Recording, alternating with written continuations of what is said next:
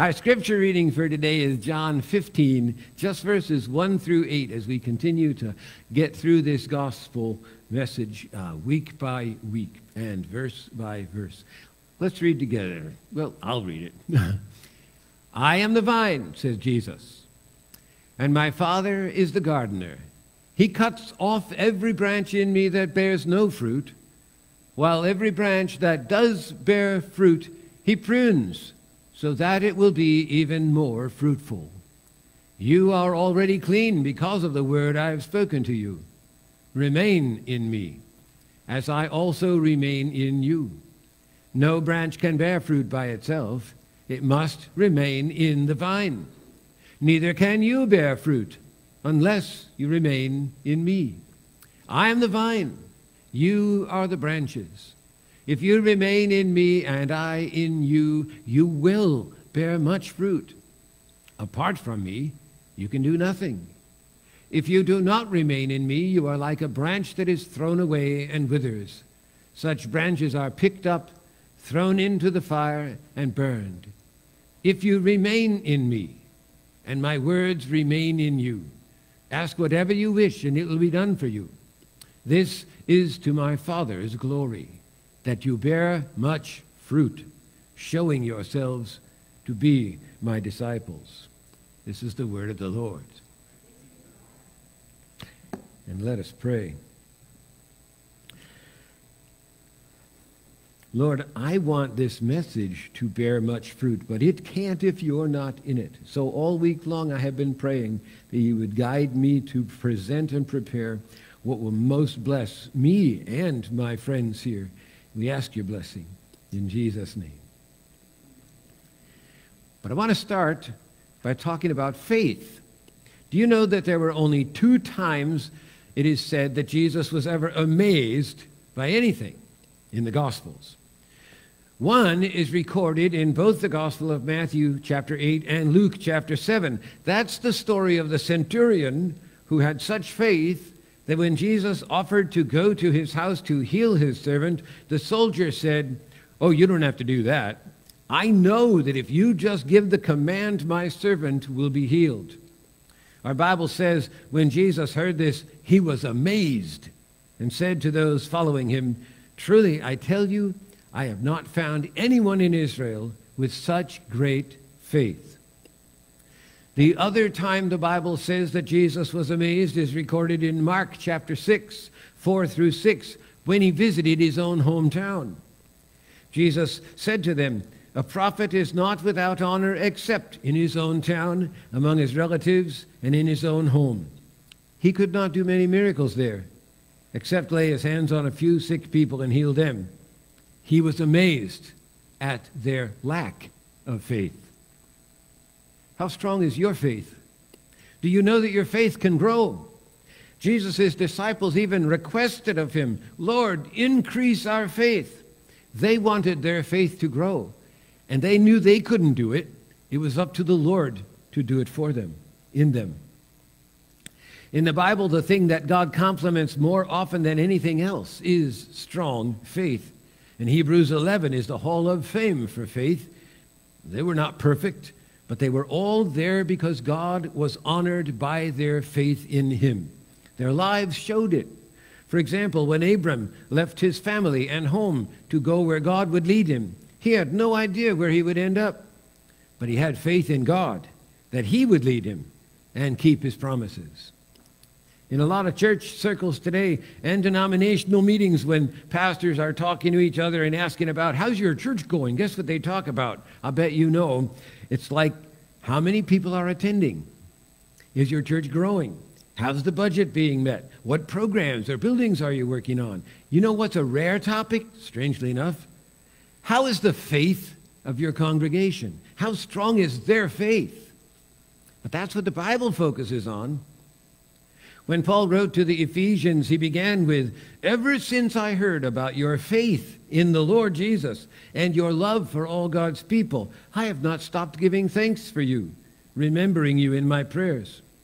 Similarly to the Colossians, he said, we always thank God the Father of our Lord Jesus Christ when we pray for you, because we have heard of your faith in Christ Jesus and of the love you have for all of God's people. Our faith is really important to God. But how does God increase our faith? Romans 10:17 says, faith comes from hearing the message, and the message is heard through the word about Christ. Well, that message is in our Bibles. If you read it, that's just like hearing it, especially if you read out loud. And that, my friends, is how we abide with Christ, as he's talking about in today's text. Jesus says, I am the true vine. This means that Jesus is the root and source of all true life. There is no other place to find life. If you want to be alive, you must be in Jesus. And then Jesus says, my Father is the gardener. You know all about gardening. It means that God has control over how much we grow and whether or not we grow. He cuts off every branch in me that bears no fruit, while every branch that does bear fruit he prunes, so that it will be even more fruitful. He wants us to be fruitful. So sometimes he has to prune us back, cut things out of our lives that are hindering growth. You know, that represents pain and difficulties, the discipline and training that comes from the loving Father.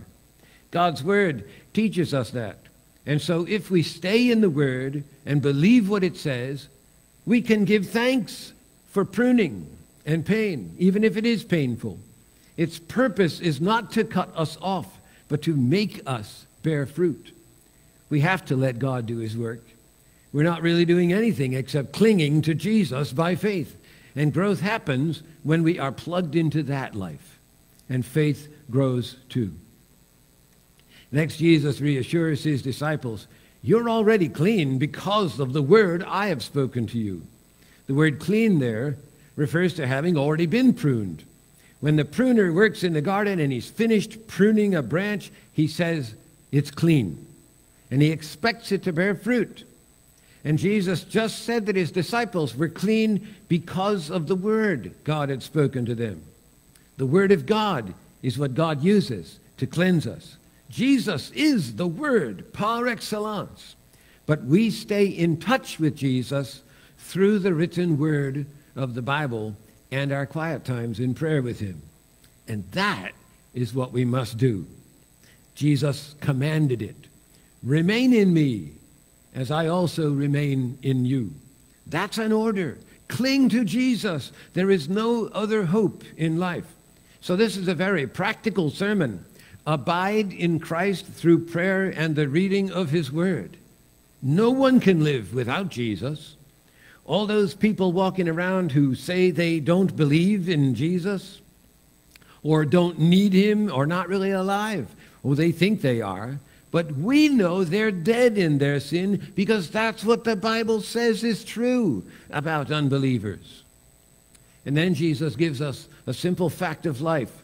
No branch can bear fruit by itself. It must remain in the vine. Neither can you bear fruit unless you remain in me. Have you ever seen what happens to a branch of a tree that's removed from the trunk? The leaves might stay green for a while, but it isn't growing anymore. No fruit will develop there. No matter how alive it looks when you first cut it off, it's dead. So how do we stay alive? All we have to do is cling to Jesus. But how do we cling to Jesus? How do we abide in him? By faith in his work and by fellowship in his Spirit. And that is all facilitated by our time in God's word and our time with God in prayer. So Jesus sort of repeats himself. I am the vine, you are the branches. If you remain in me and I in you, you will bear much fruit. Apart from me, you can do nothing. Don't even try to do anything without depending on Jesus to bring life to it. But if you do cling to Jesus, you will bear much fruit. It's kind of an automatic thing. So Fruit is not the result of your efforts to do good works. Fruit is the evidence of how tightly you're clinging to Jesus. Are you bearing fruit? How do you evaluate that? Well, here's a couple of things about that. What about the discipline of your regular, daily, quiet time with God? So many Christians fall short in this area. The devil loves to keep us busy doing good things while we assume we are abiding in Christ just because we say we are a believer. But if you're not clinging to Jesus, intentionally spending time with him, how can your busyness be fruitful? Jesus says it can't. Are you walking in the Spirit with Jesus? Do you love him? Is his character rubbing off on you so you exhibit in your life and in your interactions with other people more and more of the fruit of the Spirit as listed in Galatians 5:23? Love, joy, peace, patience, kindness, goodness, faithfulness, gentleness, and self-control. Does your life and attitude look like that kind of person? And what about the fruit of evangelism, perhaps the toughest one of all? Do you excuse yourself from sharing the gospel because you're not very good at it? Or do you pray for opportunities to share the gospel, to share the love of God, and teach about Jesus?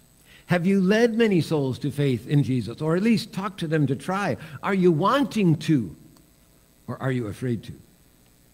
If you're disappointed about any of that, maybe it's just because you're not spending enough time in prayer and God's Word. Because Jesus' promise is not that if you try hard enough, you will bear much fruit. What he said was, if you do not remain in me, you are like a branch that is thrown away and withers.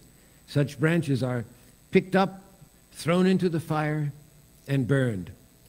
Sounds to me like you can start out as a believer, like the seed planted in the shallow soil or the rocky soil, but then lose touch with Jesus because of scorching heat or weeds in the way. Do you feel like you're withering away fruitlessly? Well, it's not too late.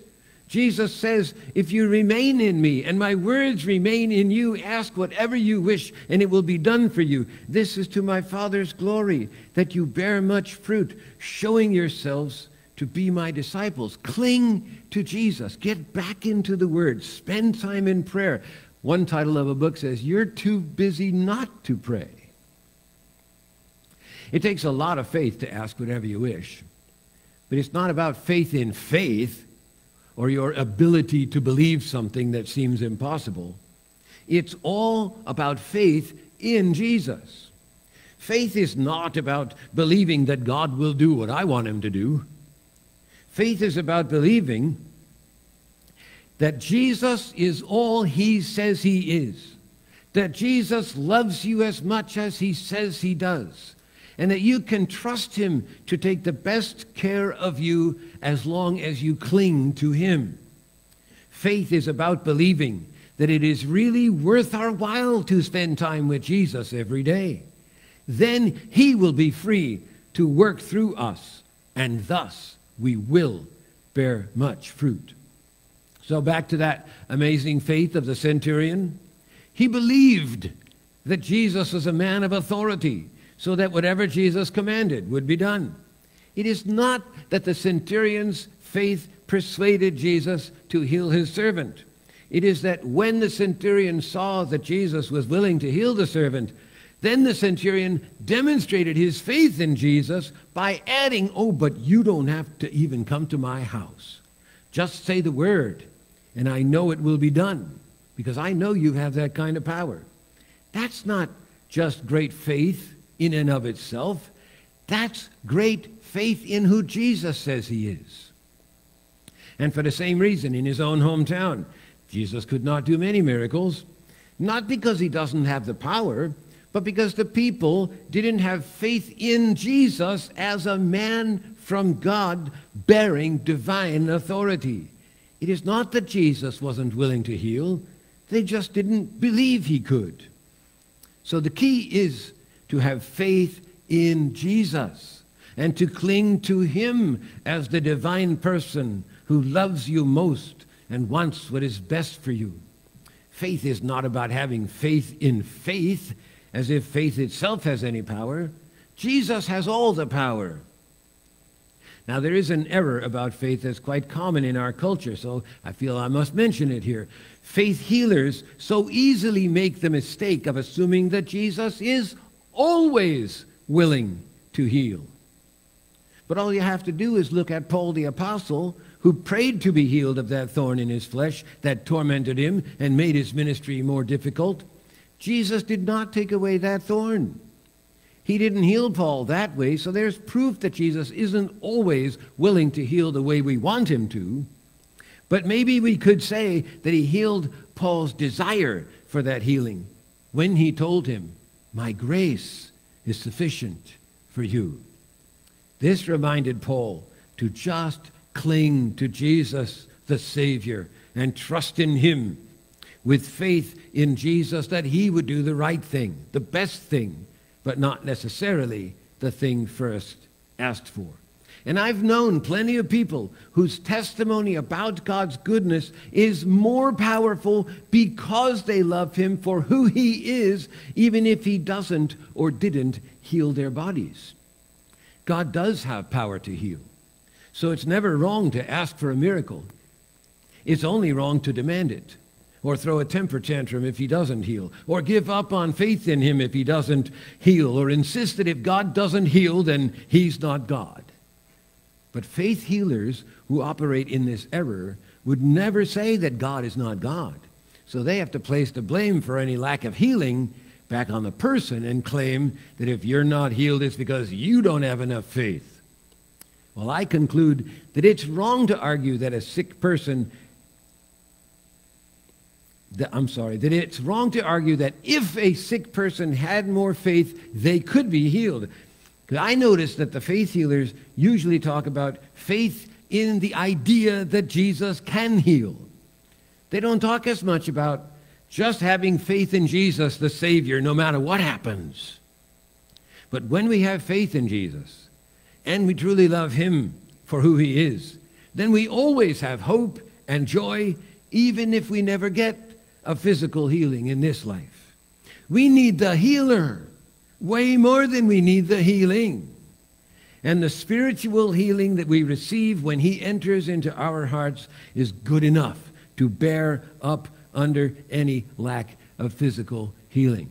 But that doesn't mean don't ask for miracles. Doesn't mean don't ask for physical healing, because Jesus can do that for us too. Not that he has to, but that he may. You know what? None of us really have enough faith. Not in this life. It only takes faith like the grain of a mustard seed to be saved, but faith can grow. And Jesus wants our faith in him to grow. Faith grows as we cling to Jesus. And as faith grows, then loving Jesus no matter what becomes more and more the fact of the life we live. That's why Jesus told us to abide in him the way a branch clings to the vine. Growth comes from Jesus. Life comes from Jesus. Fruit comes from Jesus. It comes through us and hangs on our branch, but Jesus gets all the credit for making it happen. So now, as we prepare to receive communion today, I like the fact that bread is made of grains of wheat, which is the fruit of a species of grass. The grass withers and the flower fades, but the word of the Lord stands forever. Jesus is the word of the God, the bread of life. He gave his life for us. He didn't keep it for himself. And the cup is filled with the fruit of the vine. Jesus is the vine, and the cup is the representation of his blood shed for the forgiveness of sins. The fruit of Jesus' life is our cleansing and nourishment in the Spirit. And you know what? Similarly, as our lives also bear fruit in Christ, the fruit we bear is not for ourselves either, but for the blessing of others. The fruit of the Spirit is love. so we love one another. It is joy, so we rejoice in fellowship with each other. It is peace, so we live in peace with each other. It is patience, so we bear with each other because we're not perfect yet. It is kindness, so we're kind to one another, even in the midst of conflict. It is gentleness, so we treat each other gently. It is self-control, so we keep a tight rein on our tongues, for instance, so that we don't hurt one another. But that fruit is born in us as we cling to Jesus, as we draw life from Jesus, abiding in him as a branch clings to a vine. Then the good fruit is an inevitable result. So is the growth of our faith in him. So come, let us keep the feast. But I want to give a prayer of thanksgiving first. Lord, we thank you for being so perfect and for offering the fruit of your life for our salvation and life, and for making fruit grow in us as we cling to you. Thank you for all these blessings that we get to share with the world around us. In Jesus' name, amen.